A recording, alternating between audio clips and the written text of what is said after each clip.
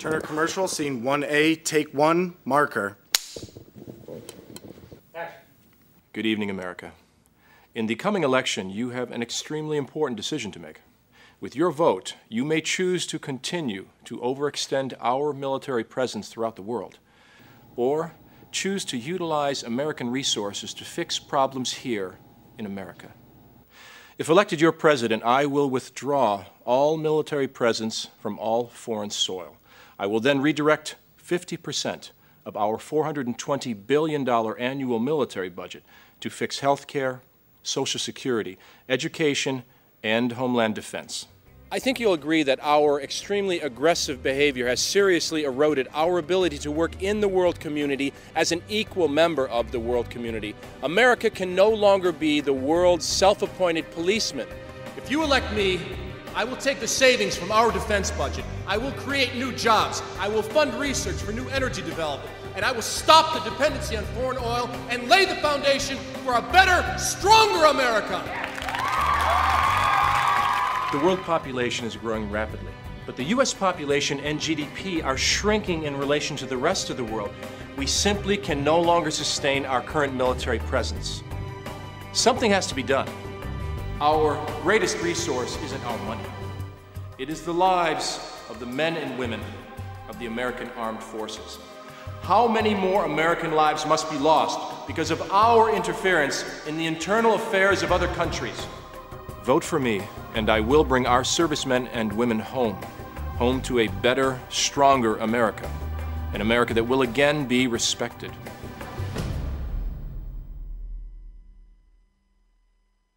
Could this actually happen? What if America withdrew its military presence from around the world?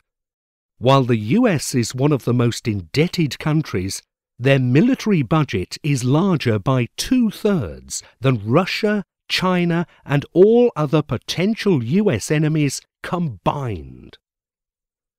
How much can America spend, and for how long?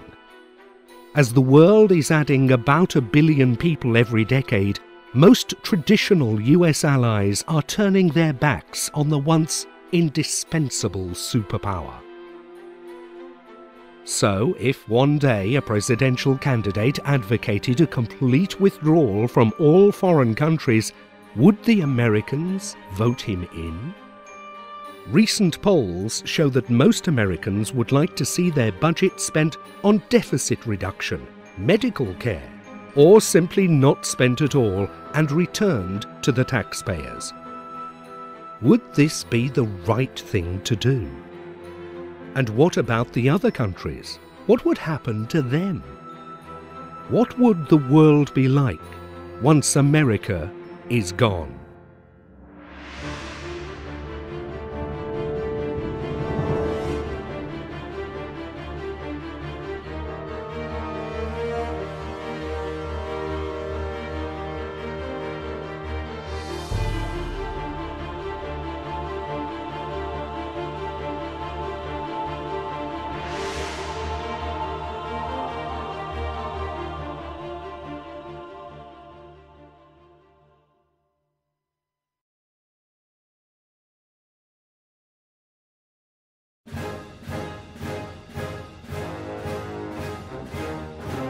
Every time, somewhere in the world, something goes wrong, the Americans have their finger in there. We have got the feeling that they only want to improve their economy. How the US acts is not the right way. Most of the time it's too late, it's too brutal, somehow it's respectless, really respectless. If the United States were to draw all their military from the rest of the world, there would be a global celebration. When you hear people, particularly in Europe, condemning the United States as if it were an evil empire, you can't help but smile because it's not that long ago that there really was an evil empire menacing Western Europe. I mean, we were the savior of Europe. We stood up against the Soviet Union. It doesn't cause them any philosophical pain whatsoever to take your protection and badmouth you. Yes, Americans saved Europe, absolutely. And the French are very grateful for that. But it's been 60 years. At the present time, the European Union is the only entity on Earth that surpasses the United States as an economic power. Germany, France and the UK are some of the largest armament exporters to the world. Despite all the peace and prosperity, there are still almost 100,000 American troops in Europe, scattered in hundreds of bases hosted by the 27 American allies. So should one day the US pull out, is the United Europe ready to care for their continent?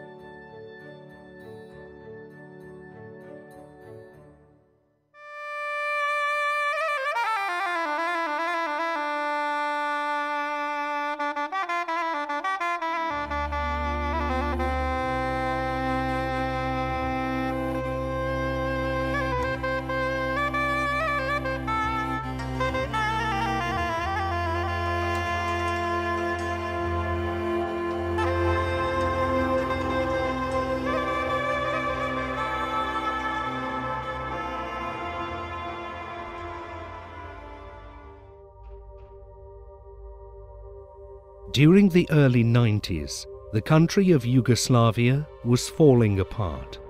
Over 2 million people were forced to relocate, and 250,000 lost their lives in the biggest genocide since World War II. Again, each side is charging the other with atrocities. The facts are unclear, but some terrible things were done in the final hours.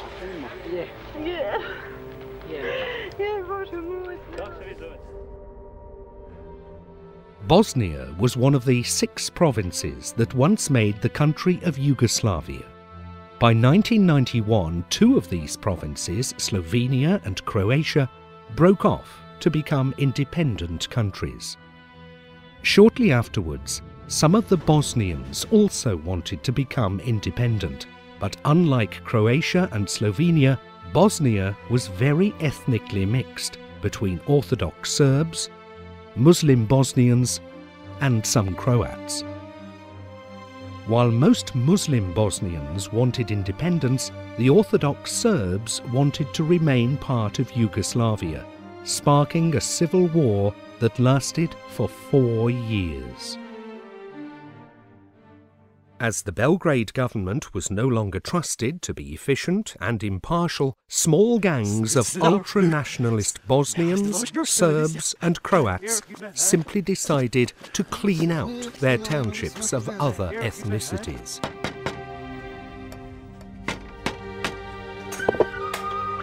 Most of the time, each undesired family was given one warning and asked to move. Thousands of them moved. Others didn't.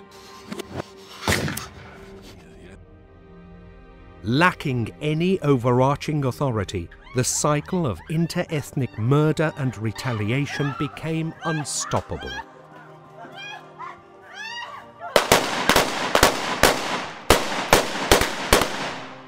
Soon, the once tolerant majority that still considered themselves Yugoslavs became non-existent. Everyone had to take a side, simply trying to stay alive.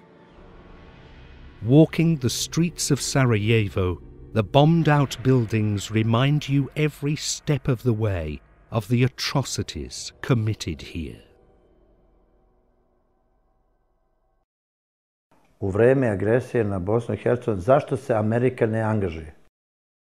Za Ameriku je mnogo značajnije šta se događa između Palestine i Izraela, u Irskoj, Severna Koreja, Irak, Iran, nego Bosna i Hercegovina. I u krajnjem Amerika je prepustila Evropi da reši sukobe na prostoru Balkana.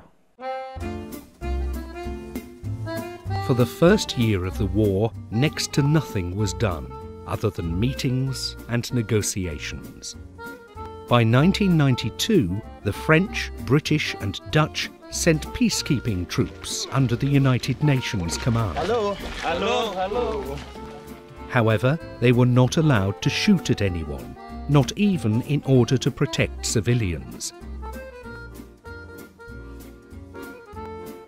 there were very few people in the governments in Britain and France at that time who were prepared to say that Serbia was the principal aggressor. And so for that reason, I think we must look back on the 1990s as a kind of second age of appeasement, rather like the 1930s, with the difference that they were appeasing not a truly tyrannical figure like Hitler, but a petty tin pot dictator in the name of Milosevic. Germany, the largest, wealthiest European nation, did not send any troops at all. Ja, also das ist eine Schuhnummer zu groß für Deutschland, dort groß mitzumachen. Da haben sie gar nicht die militärischen Ressourcen für. Mal zurück zu dem Problem, warum haben die Europäer so lange gewartet, bis Millionen von Menschen ermordet waren in Bosnien? Die Interessen der einzelnen Länder ist zu egoistisch. Es ist kein gemeinsames Sprachrohr da. Jeder sagt seine Meinung und die sind sehr unterschiedlich. And as for the Americans, for once they were not doing anything either. Concerned with containing Saddam Hussein, the Washington consensus was that Europe will handle it. They were not facing Hitler or Stalin, but a civil war in a very small Balkan country. By 1995, the atrocities were getting worse and worse. In the summer of that year, the Serbs mobilized hundreds of soldiers in order to round up and eliminate the Muslim civilians in the town of Srebrenica. Hours before the Serbs arrived, most men tried to escape in the woods, while the women and children stayed behind. Among them, Ivandić Fedila, whose son decided to flee. On me je poljubio I dok me je ljubio drhtala mu brada I govorio mi je ne mama, nemoj se brinuti za mene, ne mama, nemoj da plačiš ako se meni nešto desi. To su bile posljednje riječi mog sina, a to je bilo 11. jula, utorak, 2 sata popodne, kad sam ušla u kamp. The camp was a former battery factory. It was also the headquarters of the Dutch soldiers sent as peacekeepers. The Bosnian refugees thought they were running to a place of safety. They had no idea that the Dutch soldiers had surrendered to the Serb forces. Some Serbian soldiers even wore Dutch uniforms, luring the refugees into a false sense of security. Čuli su se te noći užasni krikovi. Bila je mukla tišina I najedanput užasni krikovi I sve se digne na noge. A šta se dešava? Dolazili su holandski vojnici I vojnici, četnici koji su bili obučeni u uniformi holandskih vojnika. Narod su da samo sjede, da ne bude na nogama. From a place of refuge, the battery factory became a death chamber. As the Dutch peacekeeping troops stood by, the Serbs murdered 8,000 Bosnians. Jer je nenormalno I neprestano pucalo. I ja više ne znam ni šta puca, ni odakle puca, samo strepim I čekam kad će da budem pogođena. I sama sam se brinula za sebe I za svoju kćerku koja je bila pored mene.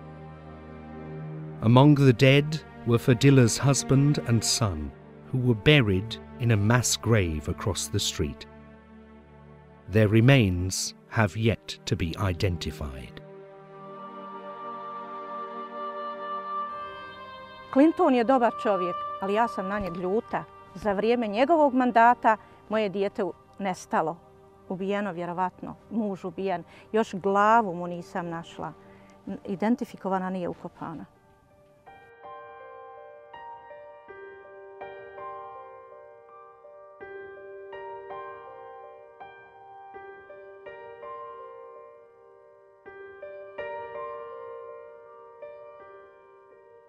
The European people, the European governments really waited a little bit too long. And I think if the Americans wouldn't have come, the killing would have, go on and on. The expectation of the people of Bosnia and Croatia was that someone strong will come and save them. I svi smo gledali, uprli oči u tu Ameriku. Šta Amerika odluči, to će biti. Ja puno vjerovala nisam ni Americi, ni Evropi. They were begging the French, they were begging the Europeans to go in and help them out. And I think in that case, yes, we definitely should have gone in. We should have gone in sooner. I'm glad we did go in, and I think we should have done more. In 1995, the United States finally intervened. After a series of bombing raids and the deployment of thousands of American troops, all Bosnian parties agreed to a ceasefire. In Dayton, in the United States, 3 presidents signed up to a peace agreement. That peace agreement was devised to give you a chance to live a life free of fear, to be able to grow up in a country where its citizens have the choice to do as they wish. One of the lessons of 20th century history is that ethnically mixed societies can explode. The Balkans is a synonym for non-stability. And it has been that forever, and it will, I think, remain for quite a long time still. Europe, in fact, has a tendency to keep ethnic minorities as ethnic minorities. And it's no longer a problem that's just confined to the Balkans. In many ways, it's a general European problem that's getting more serious as more and more Muslims immigrate into the European Union and find themselves living in what are effectively ghettos. It seems to me that Bosnia may not just be a remnant of Europe's past, it may conceivably foreshadow a future for the whole of Europe, a future of ethnic and even religious conflict that I find frankly terrifying. So what if another ethnic conflict was to erupt again? Actually, it did. 4 years later, in 1999, Kosovo, another province of the former Yugoslavia, sought independence. Historically a Serbian province, Kosovo had an 89% Albanian language population, while the Serbs only made up the remaining 1/10. Hoping for a Serbian revival, President Slobodan Milosevic shut down all Albanian language newspapers and universities. Što se I danas kao nekad protiv Srbije udružuju njeni neprijatelji van zemlje sa onima u zemlji. Njima poručujemo da uopšte nismo plašljivi, da u svaku bitku ulazimo. What was happening in the region was mainly the responsibility of Serbia policy, and it was a fight for territories, you know, and you cannot, it's very hard to occupy territories with diplomatic means. You have to use force, and Milosevic used force. There was a strong opposition to war here. And it was not only in the sense that we were protesting and so on, but it was visible in the low response to mobilization. He could not find soldiers for his armies. Faced with second-class citizenship, the Albanian Kosovars claimed their independence. This again triggered a policy of ethnic cleansing on a massive scale. This time, the United States did not wait for a European response. The US gave the Serb leaders several ultimatums. Then, the NATO forces systematically started to bomb Serbia, taking out bridges, power plants, and factories. After 71 days of bombardment, the Belgrade government agreed to withdraw their forces from Kosovo. When NATO began to wage war against what was left of Yugoslavia, I was aghast, because it seemed to me, for all kinds of reasons, to be a radical departure from the entire post-war order based on the United Nations Charter, because this was an intervention in the internal affairs of a sovereign state. Kosovo is a province. If I could choose, you know, I probably would choose that no one intervene in Serbia. Probably, I think that we must solve our own problem. That's natural. I cannot support those things. Of course, it's bombing. It's you know, many people were killed. Many children were killed during the NATO bombing. You know, because of the mistakes. Well, you need mediators in some kind of conflicts. When people cannot agree on something, there is There is a necessity for a mediator. But does this mediator has to have arms or impose? This is not a mediator. This is solution-bringing party. And this is not something that is appreciated by any side. And when you look at this region, especially the Balkans, you see that what we have now is that we have no more conflicts because of the presence of the mediator, armed mediator, peacekeepers as they call themselves. But in fact, if they leave, the conflict is not solved. We are in Kosovo for the same reason you are here. Some things are worth fighting for. A future not dominated by massive killing of innocent civilians because of the ethnic or racial heritage they were born with or the way they worship God. Military intervention by the United States was most probably an attempt not to repeat the same mistakes and go into the long, like 3.5, 4 years, war on the territory of Kosovo, but to stop it in time. I and those who were critical of President Clinton and indeed of Prime Minister Blair were actually wrong. This was the right thing to do. The imperialism of human rights is in many ways the most desirable kind of imperialism. So what would have happened if the United States had not intervened in the Balkans? And what did the European nations learn from this war? I think that today's last two Bosnians would trying to find each other within the territory of the country, trying to kill each other. And in Brussels, in Paris, London, Moscow, they were still arguing about, yeah, but I'm not quite sure how is the way to approach the problem and things like that. And most probably today in the afternoon, that four last would catch the last one, and then the war would theoretically be over. I mean, somehow, you know, these days. If the Bosnian wars were to begin again, or if Kosovo were to blow up again, I think there is next to nothing that the European Union could credibly do to stop it. Nothing has really changed in the past 10 years. Europe is still a military pygmy, and even although certain European countries have military capabilities, they're almost wholly incapable of pulling those into any common European force. So one of the things that completely hasn't been solved in the past decade is the Balkan question. It's been put into cold storage, but it seems to me quite easy to imagine a recurrence, particularly in Kosovo, of the problems we saw in the 90s. And at that point, you can be sure that after 3 or 4 years of dithering, it'll be once again a case of turn to Uncle Sam for help. The Europeans have said for several years, for at least the last 5 years, their intent, their determination to create a European strike force, a European-only force that can take action without the United States. The problem with the European strike force is that in Europe you're dealing with a generation of Europeans who have become used to U.S. military forces as being the backbone for their defense. And they've allowed military spending and the development of military forces and the willingness to serve in the military to really seriously deteriorate.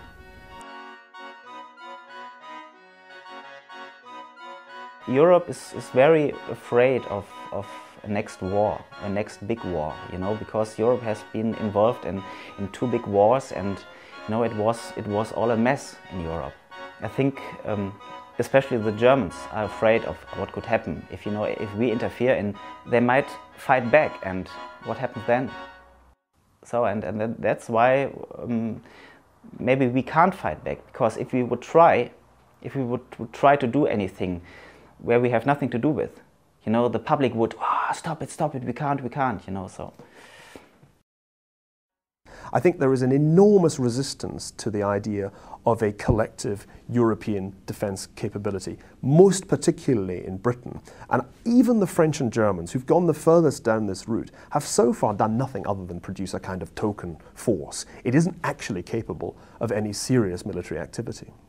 Part of the problem is that the European Union is not the United States of Europe. It's an economic union which pulls in quite a limited way the sovereignty of some very strong nation states with a very great deal of history behind them.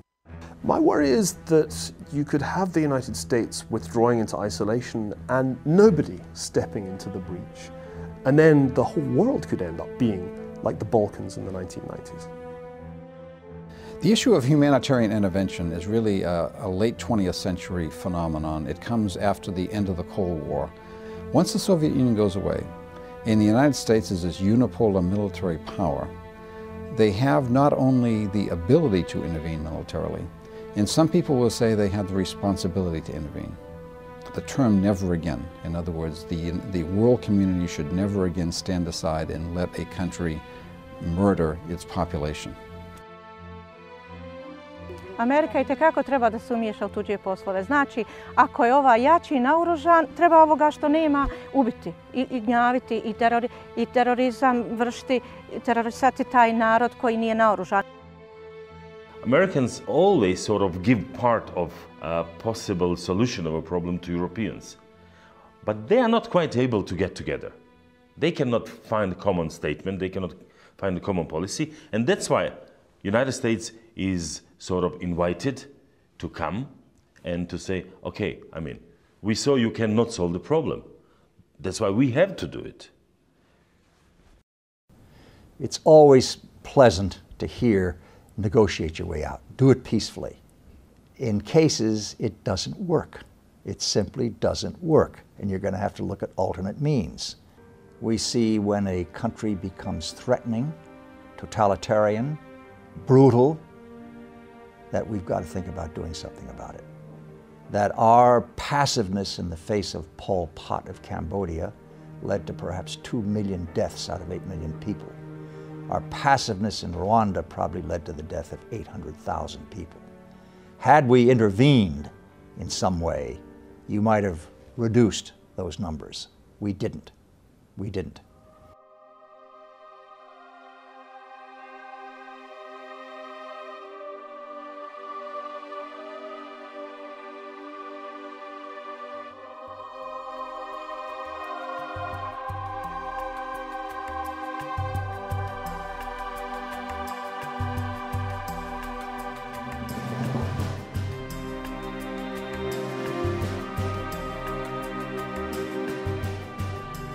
We invade sovereign nations. We topple governments. We manipulate economies because they don't serve our needs.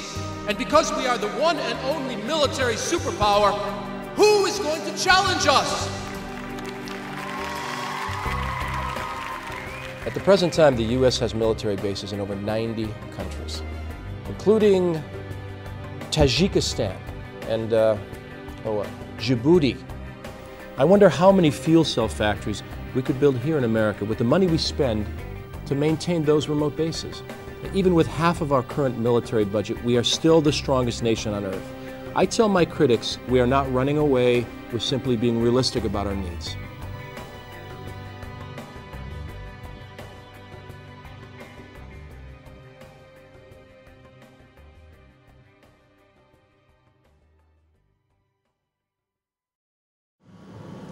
Major combat operations in Iraq have ended. In the Battle of Iraq, the United States and our allies have prevailed.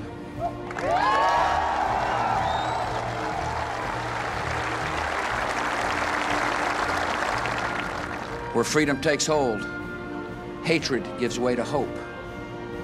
When freedom takes hold, men and women turn to the peaceful pursuit of a better life. American values and American interests lead in the same direction. We stand for human liberty.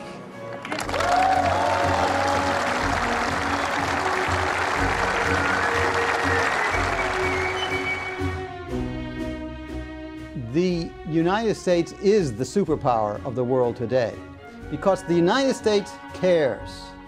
We're not only interested in our own national concerns and in protecting our own national interests, we care ethically and morally. We care about democracy, we care about freedom. Promoting democracy might be true in the case of Iraq. However, the Middle East is full of kings, emirs, sultans and sheikhs who regard the countries as their personal property. The United States has a long history of supporting many of them. It's more or less like a hypocrisy. They don't care much about democracy or liberty or what people are doing and so on. They worry about is there an interest in this region or not? What would I get from this? If it's in our interest, the companies, the oil companies and so on, will do it.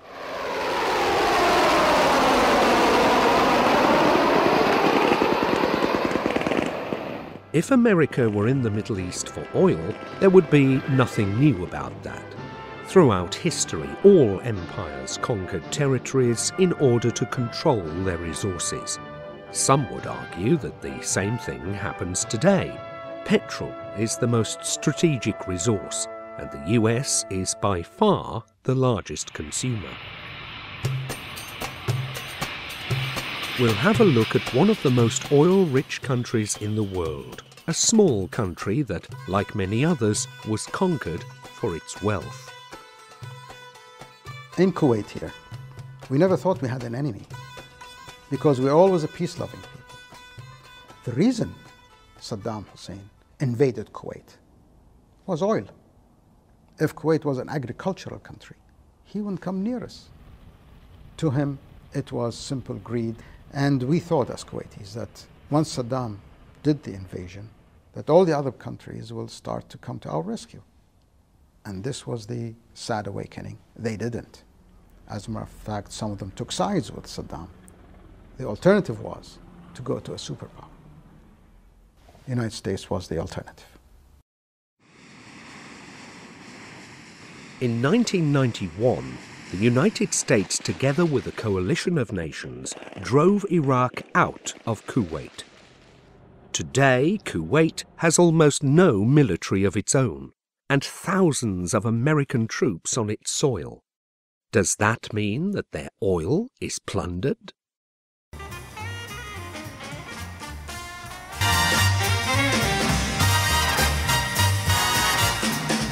You know we're riding in style, got our own miracle mile. We'll live just like a millionaire, just buy those houses and cars. We're acting like movie stars, just let these good times roll. So education became free. School, as you said, up to university, even up to doctorate degree. There's no taxes. And every Kuwaiti family is entitled to apply for either a piece of land or a house. Former subjects of the British Empire, now many Kuwaitis live better than many Americans. They benefit from the first empire in history that actually pays for the resource they consume. When the price of petrol goes up, the US taxpayers, the funders of the Kuwaiti liberation, pay more, just like everybody else. It's not a matter of oil. Americans did not come here just for oil. They can get oil, cheaply from Saddam Hussein. He offered them to sell, a barrel of oil for less than $10. So it is not a matter only of oil when the American came here to liberate us from Saddam Hussein. Kuwait was in fact just the first step of Hussein's master plan. Saudi Arabia was next on the list. Together, the three countries would concentrate over 40% of the global oil production in the hands of one man. Knowing that there was only one country that could swiftly prevent his plan, a backdoor bribe was offered. Oil at $10 a barrel, as long as Hussein was alive. In the life of a nation, we're called upon to define who we are and what we believe. But today, as president, I ask for your support in a decision I've made to stand up for what's right and condemn what's wrong, all in the cause of peace. At my direction, elements of the 82nd Airborne Division, as well as key units of the United States Air Force, are arriving today to take up defensive positions in Saudi Arabia. The acquisition of territory by force is unacceptable. No one, friend or foe, should doubt our desire for peace, and no one should underestimate our determination to confront aggression. However, Kuwaitis represent only 1 million people out of the 500 million in the Arab world. Next, we'll have a look at the largest Arab nation, and one that has not been blessed with petrol revenues. This is Egypt. Behind the glorious past and the world-famed attractions lies a troubled country. The population has doubled in the last 30 years, but only 5% of the land is usable. The majority of rural females are illiterate, while a small privileged class controls most of the economy. There is some oil in Egypt, but it barely covers the country's own demand. Unlike Kuwait, there is no free housing, medical care, or education from the government. Sadly, this is the state of most Arab countries. While they share the same language, customs, and religion, the differences in development are tremendous. Could this be the cause of all the turmoil in the region? Well, I have argued that the problem in the Middle East isn't a clash of civilizations, it's a civilization of clashes, in the sense that there is a culture there of political violence that is deeply inimical to the emergence of civil society and democracy of the sort that we know in the West. So you have the Islamists of various kinds on the one level. On the other side, you have the dictatorships, the authoritarian dictatorships. And there hasn't been enough of an opportunity for the development of a moderate middle. Especially after the invasion of Saddam and so on, people worry about what our neighbor is going to do in the future.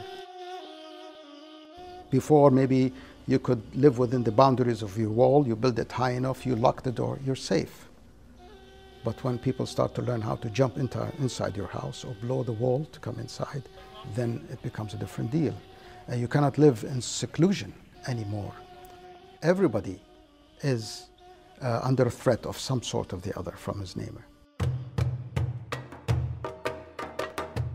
We know we are a defenseless nation, we're a peaceful nation, we're a small nation in a bad neighborhood, in gigantic bad neighborhood.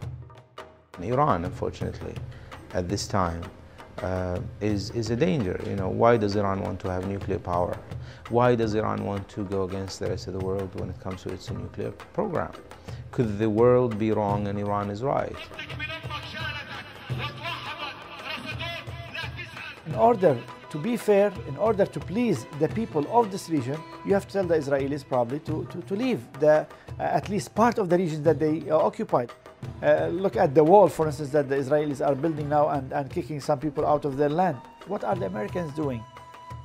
The only occupation in the world now, anywhere in the world, the only occupied land is the Palestinian land, and that's not fair. And America has to do something about it. I realize how dear Israel is to an American's heart, and how the whole culture evolves when it comes to foreign policy to protecting Israel. But you cannot just run the world the way you like it to be. And as a friend of America, I think that it's time for America to address such a coral issue. While the Middle East is a powder keg, none of these countries pose a direct threat to the United States, which still has to pay the full price of petrol.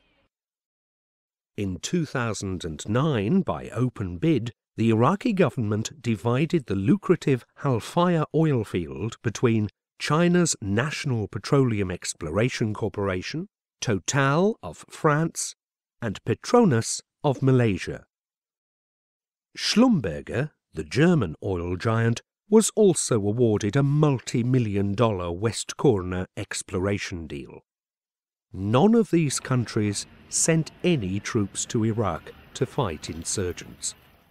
American and UK firms have been awarded a minority of oil contracts with no preferential treatment. Oil is the point why the Americans start the war. in Iraq, and it is the oil that that people get killed for over there. We know that oil is a real problem for us.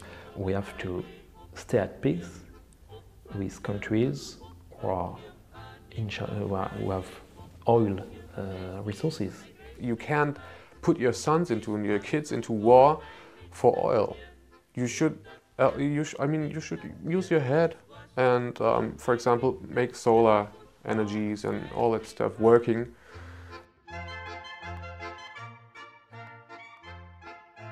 In fact, most Middle Eastern oil does not come to the United States. It goes to China, Japan, and the European countries that have almost no production of their own. Europeans have a long history of hypocrisy when it comes to the Middle East. The Europeans need stability in the Middle East. They're as dependent, indeed more dependent on Middle Eastern oil than the United States. But they don't want, they don't all want to pay the quite heavy price of trying to stabilize that region. So when Europeans bleat about American policy in the Middle East, you need to take it with a large grain of salt. And frankly, they don't see a threat to Middle East oil resources. The Europeans, I think, would like to do work in the Middle East as a business proposition. They're not considering the democratizing of regimes throughout the Middle East, as the United States is doing. They'd much rather try to hold a lid on and just see the Middle East as a source of oil, I think. Even more dependent on Arab oil are the Asian countries. Japan and China are the two largest importers. However, none of them has any involvement in the region. Soon after the Second World War, Japanese emperor went to Japanese Diet, which is Japanese parliament, and gave a speech that from now on, Japan must be a pacifist country, heiwa kokka, or peace-oriented country. And Japanese public learned that they shouldn't opt for war, but peace.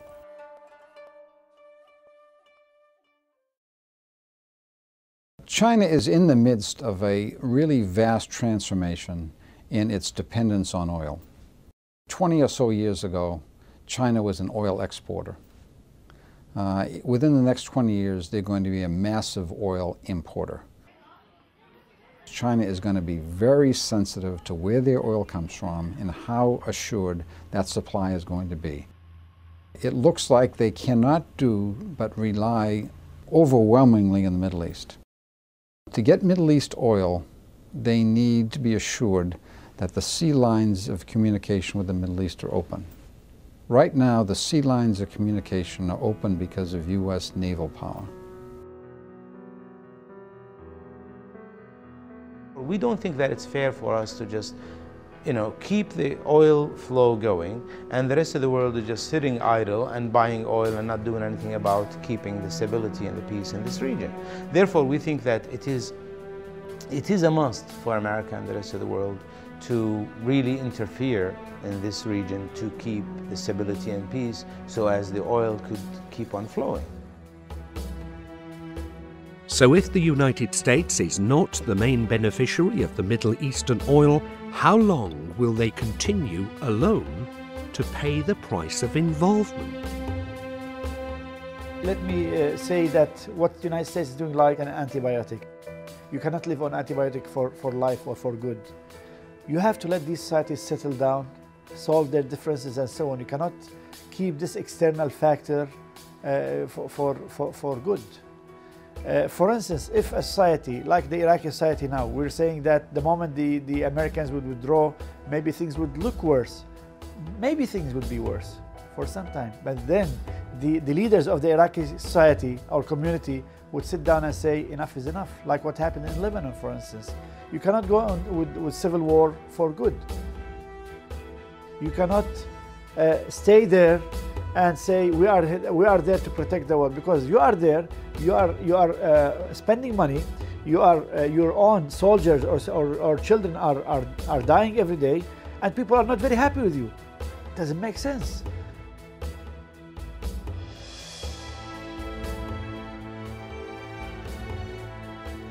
That's what Europeans need to worry about. Take away the United States, and there's really no way of knowing what's going to happen. If there were no American commitment to the Middle East, if there had never been an American commitment to the Middle East, there would be no state of Israel. I think that's the first and most obvious point. It's very, very hard to imagine such a small state with so few assets surviving without American support. So you'd have to say goodbye to that. اسرائیل از صحنه روزگار حذف نشود، این فریادها به قوت خود باقی.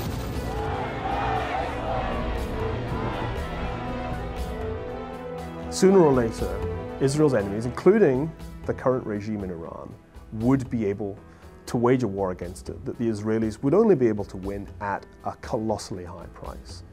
So that's number one. Number two is, what would the various states in that region do to one another absent the United States? We know that Saddam was capable of waging war against two of his neighbors because he not only invaded Kuwait, but before that he went to war against Iran. We know that Lebanon was ripped apart by its neighbors and turned into a puppet state by Syria. The list goes on and on. And if you take away the United States from this story, it seems to me you don't just have the destruction of Israel, but you then have the self-destruction of the Arab world. It's a very, very volatile part of the world, and it seems to me that those who blame the problems of the Middle East on the United States or on the colonizers before the United States are completely missing the point. والصهاينة رهيبة ومقطع الكيان. الله أكبر. لو أذن الله لنا يا أمة محمد سيقول حتى الحجر يا مسلم هذا يهودي خلفي تعال وقعي. ونحن نقطعها والله لا نقطعها أيها اليهود. الله أكبر. الله أكبر. الله أكبر. الجهاد في سبيل الله. الجهاد في سبيل الله.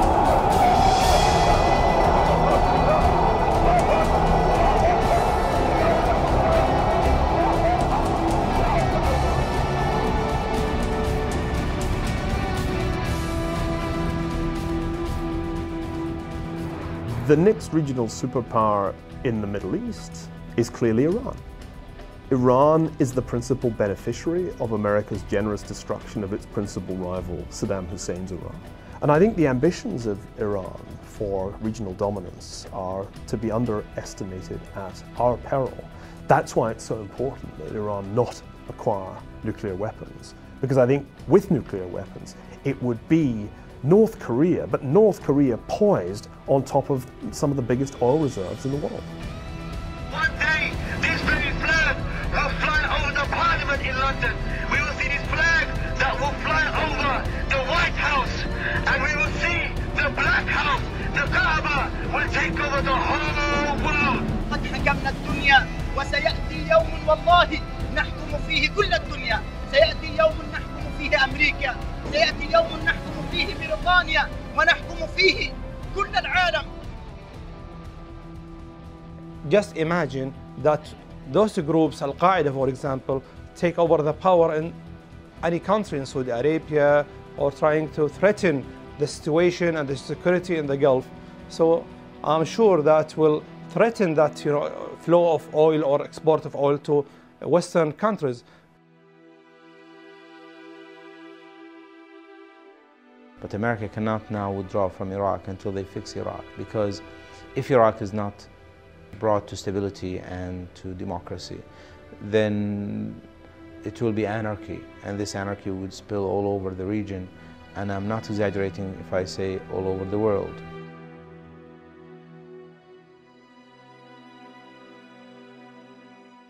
An interruption in Middle East oil production and flow would have immediate severe economic dislocation throughout the world. Economy in every level will be affected. Our allies in Europe would be the first to suffer, but certainly the Asians would suffer, particularly Japan right now, and the future China as well. And we don't understand that this is a globalized economy. So you can't sit there and say, oh, you guys have got problems. We can avoid it. We can't, because oil is an international market. And it doesn't really matter where your oil is from, but if the biggest oil center isn't producing, everybody suffers.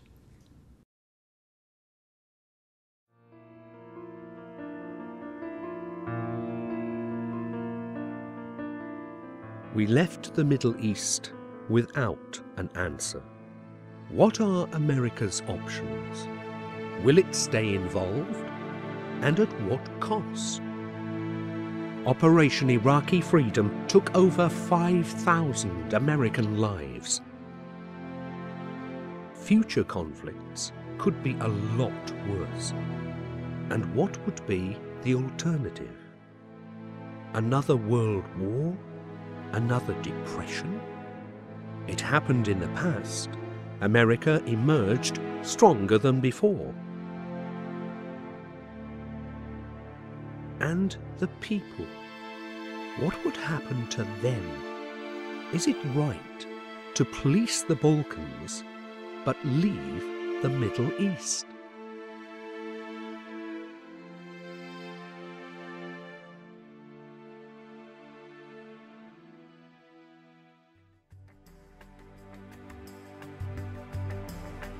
Well, I think the problem is pretty simple. For over 200 years, the people of the world, they looked up to us, the United States of America. And that meant something. We were this great hope of democracy, of freedom. And today, things are a bit different. In fact, they're the opposite. We've had a bit of an image change. People, they dislike us, they even hate us. Why? Because we impose our will on other countries using our military might. Why are we spending your hard-earned tax dollars to support countries like Germany, Japan, South Korea, whose economies are some of the strongest in the world? Why are you paying for their defense? They can afford militaries of their own. For over 60 years, we have opened our markets to them and provided them with free defense. Enough is enough. You know, many people in those countries live better than many Americans. If you elect me as your next president, I will take the savings from our $420 billion annual defense budget, and I will create new jobs. And together, we will build the foundation for a better, stronger America.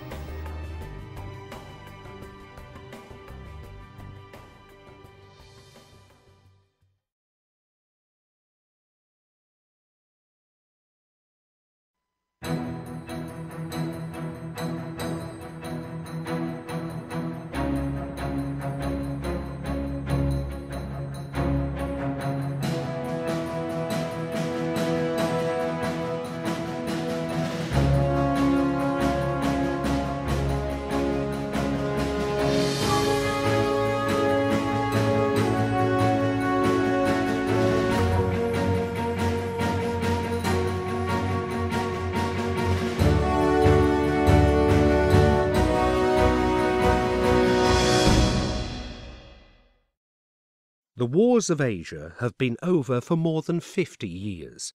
Today, old enemies have become best trading partners. While the 20th century has been known as the American century, the next one will probably belong to Asia. Despite all the peace and prosperity, there are a lot of American troops and commitments in this region. We set out to find out why. 그러나 난 믿습니다. 우리들이 2배, 3배 더 힘을 내어 일한다면 모두가 부러워하는 공산주의 미상천이 우리 마을에도 일도서리라고 말입니다.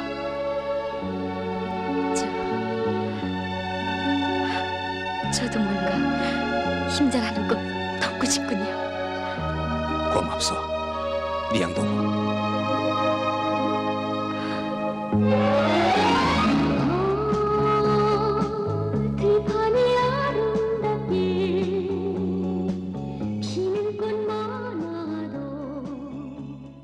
나가서 일을 1995년 말부터 일을 시작했었어요.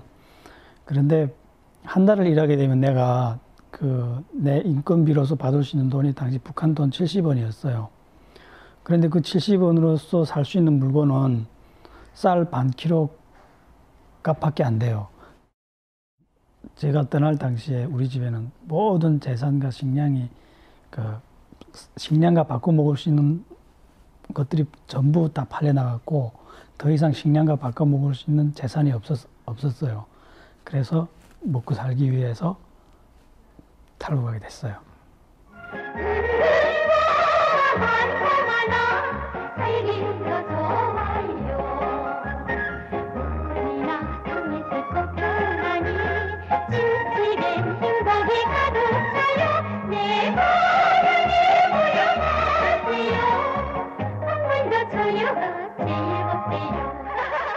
처음에는 제가 중국으로 가겠다 했을 때 이 모든 걸 아니까 탈출을 하다 잡히면 그 정치범 수용소로 가는 거 알기 때문에 반대했었어요. 잡히게 되면 정치범 수용소라는 감옥으로 가게 돼요. 그런데 이 정치범 수용소라는 감옥은 다른 일반 감옥하고 달라서 석방이라는 개념이 없어요. 우리 아저씨가 외국에서 편지했었는데 후나라는 별나게 본 적 안 돼. 어떻게? 내가 살아있는 동안 온갖 향락을 다 누려야지. 야, 왜 점점 구리대 갈까? 참 한심하지. 희생된 혁명선열들이 지금 살아있었으면 뭐라고 했을까? 그래서 넘어올 때 만약 잡히게 되면 자살할 걸 각오하고 넘어왔죠. 저뿐만 아니라 많은 사람들이 다 그래요.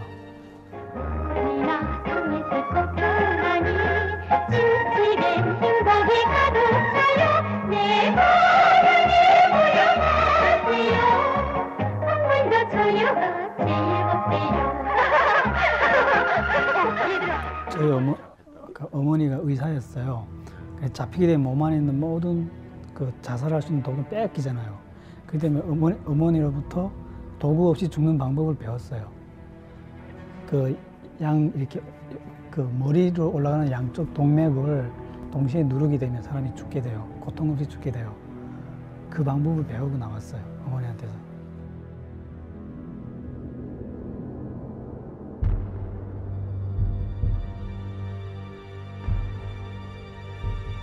지금 북한에 저희 어머니와 누나들이 있어요. 그래서 만약 저희 얼굴을 북한 쪽에서 이 방송을 봐서 나라는 사람이 남한에 와 있다는 걸 알면 집안에 추방이 돼요. 정치범 수용소로 끌려갈 수도 있고, 극심한 경우에는 정치범 수용소로 끌려갈 수 있고, 경한 경우에는 감옥으로 가야 돼요.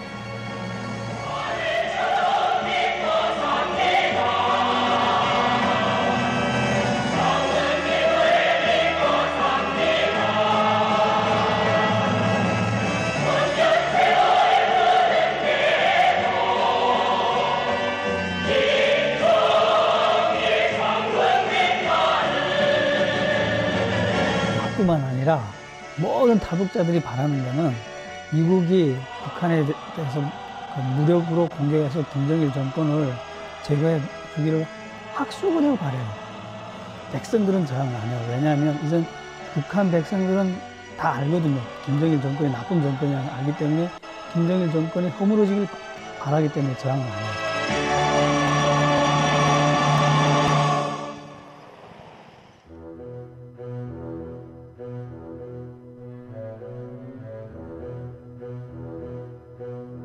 Right now, the U.S. Army has about 21,000 soldiers in Korea. The purpose of the U.S. forces in this alliance is to deter North Korean aggression. And should that deterrence fail, then we're prepared to fight and win.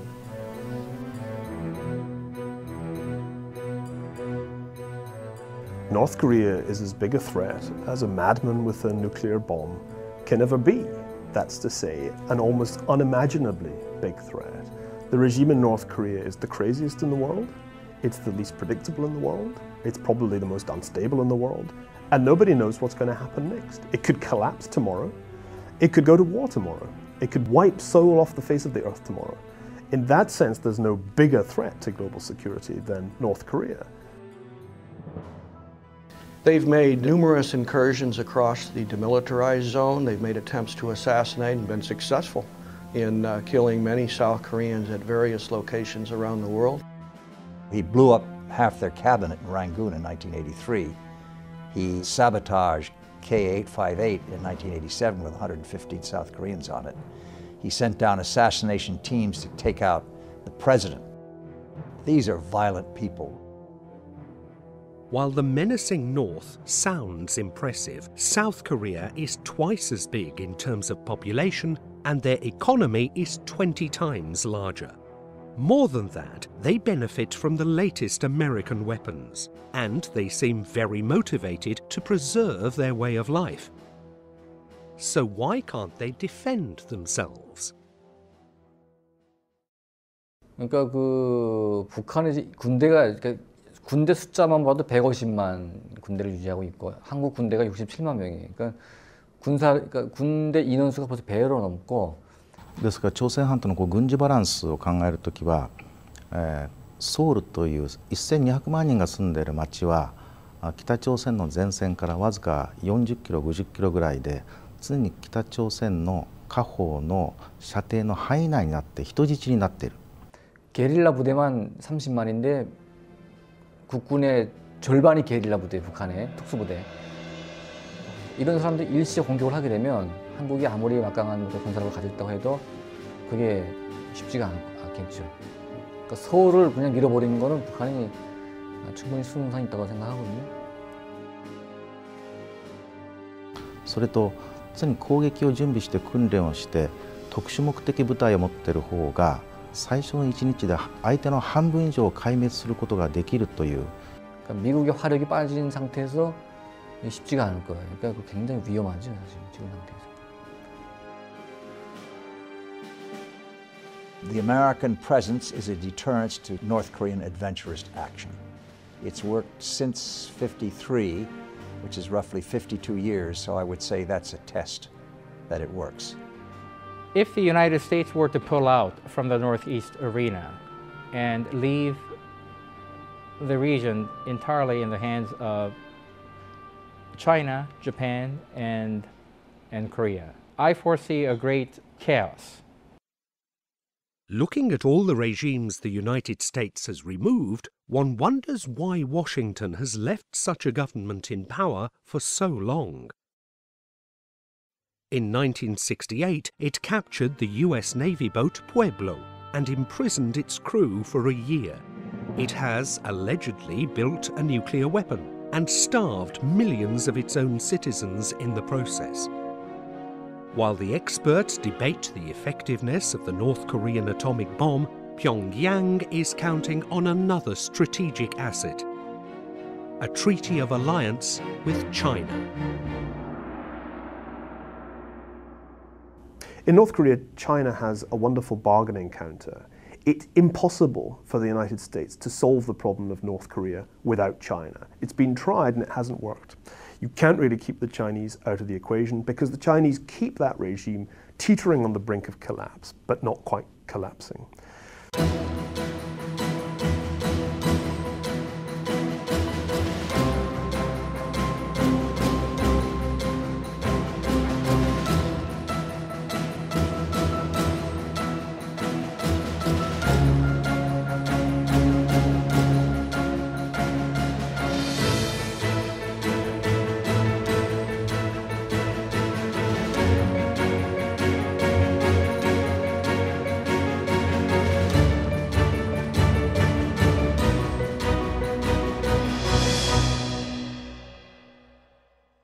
The most interesting question in the world today is what will China do with its increasing economic power?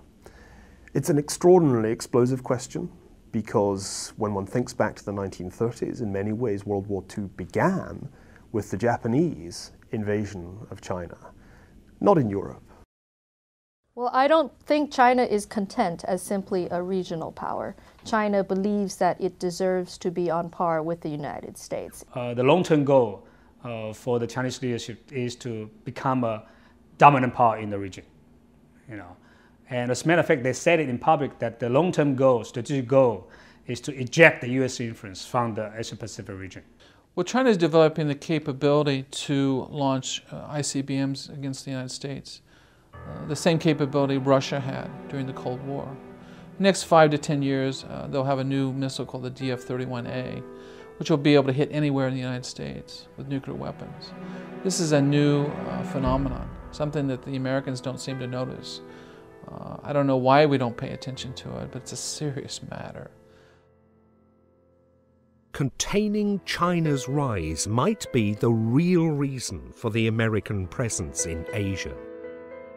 Could Washington believe that they will never have to share the world with another superpower? After all, China is reforming, and the small Asian countries are a lot closer to Shanghai than to Los Angeles.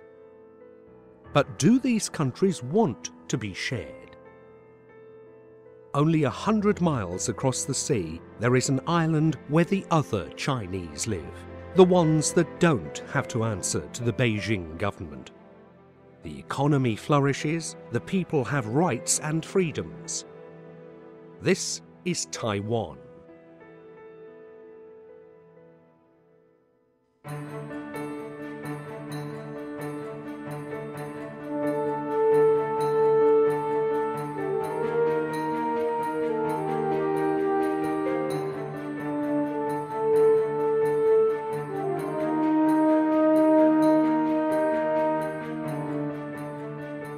Sometime in the 30s, there was a split in China's leadership. Despite the American support, nationalist leader Chiang Kai-shek could not effectively resist the Japanese occupation. 4 years after the Japanese surrender of 1945, after a bloody civil war, communist leader Mao Zedong took control of the country while his archenemy took refuge in Taiwan.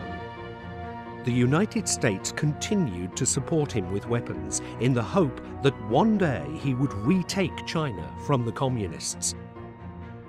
He never did. After his death, Taiwan became one of Asia's thriving democracies and a prosperous country. China has claimed Taiwan to be part of China, even though Taiwan has been part of the Chinese rule only 4 years of the past century. We believe China wants to forcefully take over Taiwan, wants to incorporate Taiwan as part of their expansionary intentions. This is something that we cannot accept. We worked very hard to build democracy in this country. Many of our party leaders sacrificed tremendously, spending time in prison, family members being murdered, people being exiled to fight for the basic freedoms that we have here in Taiwan, and we will not easily give that up. If China took Taiwan, it's a great opportunity. China could put military bases on Taiwan. They can absorb the military know-how. China could absorb the technology that they've developed here and use it. The most likely scenario that is being discussed at this time is something called a decapitation strike, in which Chinese special forces, along with pro-China elements in the military here and political elements, take the capital Taipei first, and then bring in a pro-China leader, swear him in, and declare Taiwan part of China. We visited a Taiwanese naval base. The superior staff assured us how ready they are to fight for their country. We have also seen 3 out of the 4 Taiwanese diesel submarines, one of them American-made, a World War II edition. While there is no doubt that this nation is determined to fight, is determination enough? Even with U.S. arms, our calculation is that we cannot defend ourselves more than 2 weeks. The Chinese are quite capable of taking Taiwan. They're really gearing up right now for the United States military. That's what they're gearing up for. That's why they're buying all these ships and building all these planes. They're not doing it because of the Taiwan military. They can take Taiwan. We don't have any military troops in Taiwan, by the way. We don't have any military treaty. We have the Taiwan Relations Act, which in effect says that we would help Taiwan defend itself in case of attack. and we take it seriously. If America said tomorrow, we're not going to support Taiwan anymore, China would just take it. The thing that stops China from taking Taiwan is the United States Navy, and that's it. If the United States comes in, what happens then? Then you're looking at a potential nuclear war. That's why I think Taiwan is really the nearest thing we have to the causes of a world war today. We hope this won't happen, but it's hard to say. I mean, after all, China is a nuclear power, and Taiwan isn't. We're against the development of weapons of mass destruction. What the United States does about Taiwan is in many ways the big strategic decision. In many ways, the safest thing would be to sell Taiwan down the river, to make sure that there never is a moment when the United States has to go to full-scale war against China over Taiwan, an island that many Americans would struggle to find on a map. We hope a confrontation will never take place. Taiwanese are not expecting the Americans to engage in a war for Taiwan. We're not expecting that. But we're expecting the Americans to be strong and present in this region so that a war won't have to happen. For the moment, the US military is still strong and present. 1,000 miles across the sea is the home of the US 7th Fleet, the mightiest fleet in Asia. A friendless nation in the aftermath of World War II, Japan renounced militarism, but it could not remain defenseless. By 1960, from an occupied country, Japan became a US ally. While small Taiwan could never rival China in military spending, Japan is the third largest economy in the world and one of the most technologically advanced countries. Why is America paying for their defense? When you look at the opinion poll, you would be amazed how much Japanese public trust US presence here. It has been consistently above 70% support. Why do you think we have such a high support? While the Japanese spend less than 1% of their GDP on their defence, the US taxpayers fund the upkeep of 3 Army, 3 Air Force, 4 Navy and 13 Marine bases on Japanese soil. When asked to help in Iraq, Japan sent only 600 soldiers, and even those were not allowed to engage in combat. Japan has got a very good Navy and a very good Air Force using our aircraft. I believe it's the F-15. And they're good pilots and they're good seamen. They call themselves the Self-Defense Forces, but they have a huge Navy. And they have Aegis-class destroyers. They have some of the most advanced fighters in the world, fighter jets. Japan can take care of itself in many ways. Indeed, Japan has a lot of modern weapons, with the exception of one. Affected by the tragedy of World War II, Japan vowed never to possess nuclear weapons, and even sought the abolition of such means of destruction from the world. So what would happen should the United States leave this alliance and bring home the 50,000 troops it currently devotes to the defense of Japan? If US abruptly withdraws the military presence from the Japanese islands, then we'll spend the next 10 years rearming in a very serious way, certainly including acquiring nuclear capability. But if the Koreans have nuclear weapons, the Chinese already have nuclear weapons, the Russians who are in the region have nuclear weapons, the Japanese are not remaining non-nuclear. If Japanese go nuclear, do you think the Chinese can put up with that? Japanese attitude to China has turned sour, and it works vice versa. Chinese public has turned sour to Japan. Japan is different from Germany. Japan did not really show any remorse of its past aggression against the Asian countries. Japan has expressed its remorse to China many times over. Our emperor and empress visited China and expressed their remorse. I don't like the Japanese to be rearmed before they really apologize to us, to show their sincere remorse. China replaced communism with patriotism, and Japan is a very easy target. ある程度介入あるいは口出しをしてもいいかな大丈夫かなと思うようなところが中国にはまだあります。これは古い彼らの思想が外交面に反映しているからなんですね。外交的な手法についてもう少し日本人はついてきなさいというスタイルはやっぱり日本ではあまり受け入れられないと思います。And the Chinese are in payback mode. They profoundly feel that they were on the wrong end of the 20th century and they are going to be on the right end of the 21st century.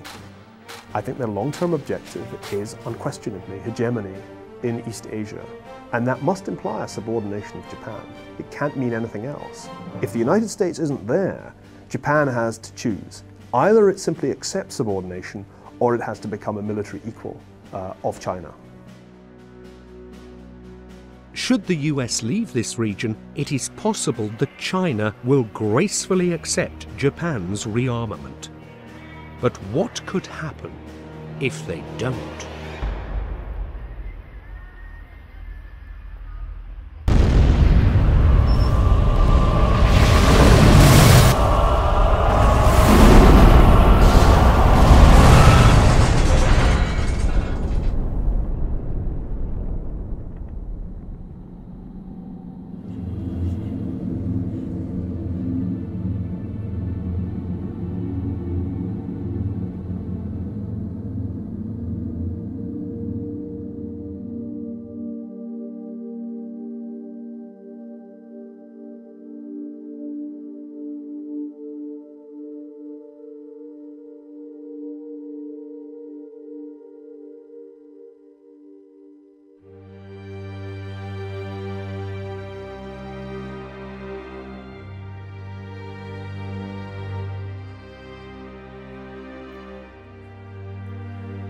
My fellow Americans, it has been 4 years since I asked for your vote, and here I am to ask for it again.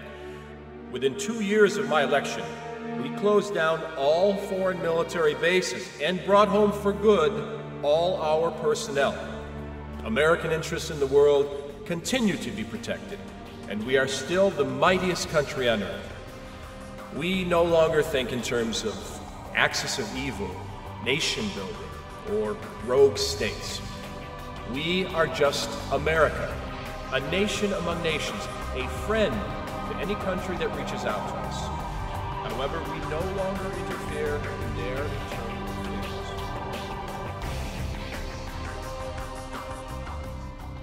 You have to bear in mind that the world is not naturally a peaceful, organized place. It has to be made peaceful by some kind of overarching authority. And my great fear is that if the United States opts out, maybe nobody will opt in.